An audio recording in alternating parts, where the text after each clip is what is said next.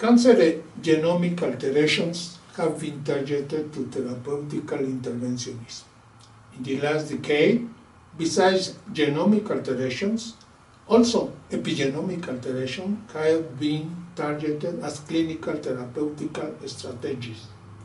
Then, the Food and Drug Administration of US has approved 5 epigenetic inhibitors in the treatment of 2 hematologic malignancies. These epidrugs correspond to the first generation of epigenetic inhibitors. Their anticancer therapeutical schemes have obtained modest but significant clinical results. Solid tumors are more complex than hematologic malignancies, considering many genetic and epigenetic characteristics. Also, solid tumors aberration profiles may be modified using specific epidrugs.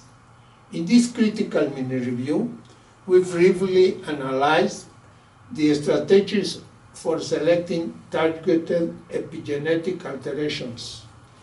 We enumerate the second generation of epigenetic inhibitors and describe the main signs that pave the potential of epigenetic therapies for the management of solid tumors.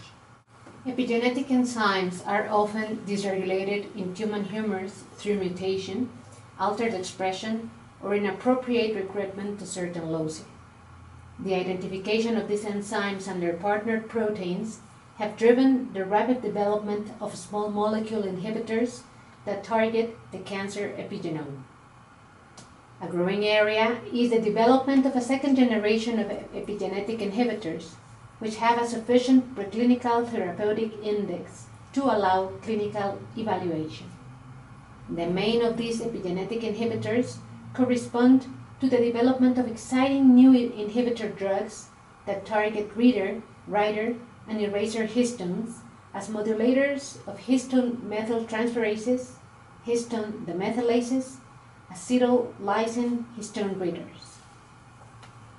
Pathophysiological aberrations in solid tumor types may be suspected, considering the biological behavior of clinical history, the histopathologic image subtype, and basically the genomic, epigenomic, and transcriptomic profile.